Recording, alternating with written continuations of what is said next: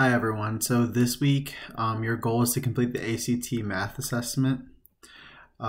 This assessment kind of serves as like a final exam as it's at the end of the course, and it kind of encompasses a lot of what we did this semester, but it's much bigger than that as well. So what is the ACT math assessment?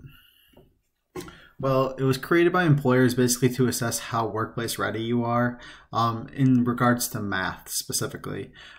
You will likely, through your time at Bryant Stratton, take other ACT assessments as well for other topics. But basically, they understand that you don't need to know trigonometry for most jobs, right? So it's more of an accurate gauge of what you need to know to be successful in the workplace. And you'll get to see later on how your scores will tie to various jobs. Okay. So you actually already took this assessment. It was part of the entry to Bryant Stratton. As soon as you started with the college, you had to take an assessment that decided what math class you were going to be in, whether it was pre-college math, Math 101, which is workplace math, Math 201, which is quantitative reasoning, or college math, right? So you've already seen this. It's 33 multiple choice questions. It is not timed, so don't worry about that, especially for those of you who are like me and maybe a slower reader, or you have to read things multiple times. You don't have to stress over that on this assessment. Now the questions, they range from like a high school difficulty to like a doctoral level difficulty. So basically, because there's such a wide range here, we're assessing more than this course. So if your score is lower than you wished it to be, that doesn't really tell you that much about this course specifically.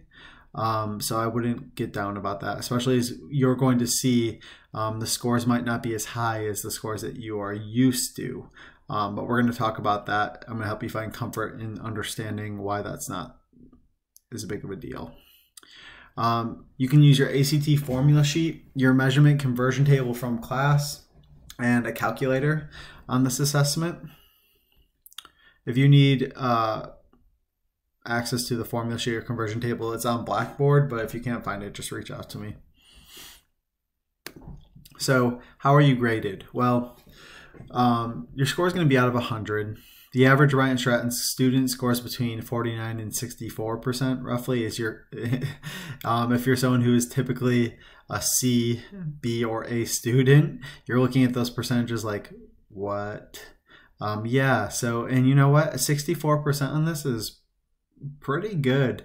I mean, anything above that 50%, you're in a pretty good spot, which I'll show you a table that explains more of this.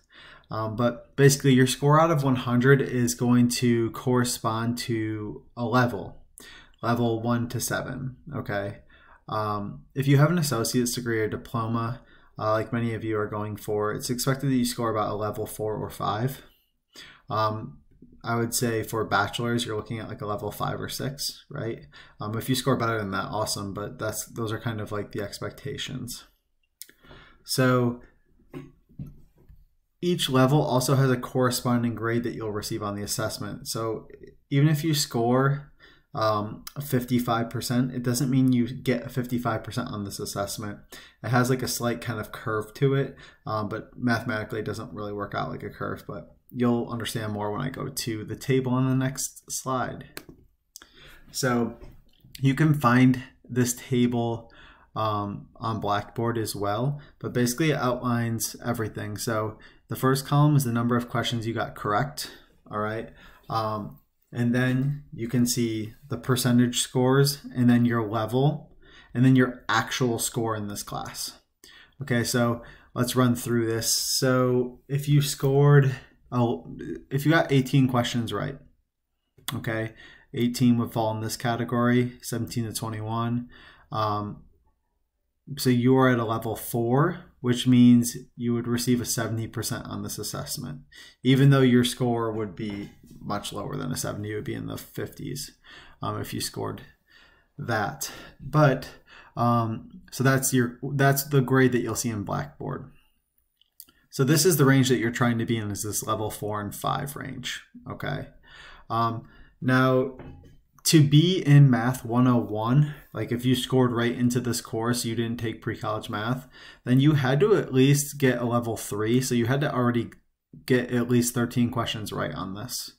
So that should bring you a little bit of comfort as well. Okay. So the last thing I want to point out about this assessment is there's this really cool system or website in which you can actually search different jobs and see what scores they would recommend for that job. And I put the link in here. I'll post this PowerPoint as well. I wanted you to be able to see the link instead of creating a hyperlink, just in case you wanted to type it. Just type it into the URL bar. Okay. I'm going to switch over to my internet browser so I can show you how this actually functions. It's really cool. So that link brings you to a page that looks like this. You won't see all these jobs filled in. It's because I was already messing around with it. But if you go to the job title and you search, like, let's say medical assistant, which is one of our bigger programs right now. Search medical assistants, double click here. And it pulls up this little window and it shows you for each ACT roughly what your scores should be. These are scores of people who are already in that field. So applied math, the median skill level for a medical assistant is 4, right? Which is where we're hoping most of you are going to be at. There's some people who have 3s, that's the minimum. And then maximum is 5. So somewhere in that 3 to 5 range. Obviously, it makes you a little bit more employable if you're in that 4 to 5 range. You can read more about the job and the responsibilities below, which if you're going into that, you probably have a good idea. Now, say you want to eventually go back to school for a registered nurse. Search it. You can see how it changes. So registered nurse, median skill level is 5. So essentially the average or middle of the pack is scoring a 5 on math with a minimum of now 4 and a maximum now 5, because I'm assuming registered nurses just requires you to understand a little bit more math, maybe on like the conversion end of things. All right. So if you have any questions on this ACT assessment, please reach out to me. I really wanted you to see that this is more than just kind of a final exam. This is more than just a math test.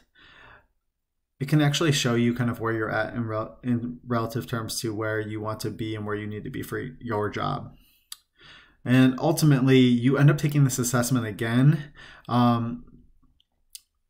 later on, closer to graduation, in one of your other courses. You'll take basically, I think there's like 3 or 4 ACTs that you have to take in that course. But so this is kind of like a practice run too, because when you take it in that course, you're actually taking it for the ability to get like a certificate that shows your readiness level that you can include in your portfolio for when you're going out on interviews and just your overall job search. Okay, so reach out if you need anything, guys.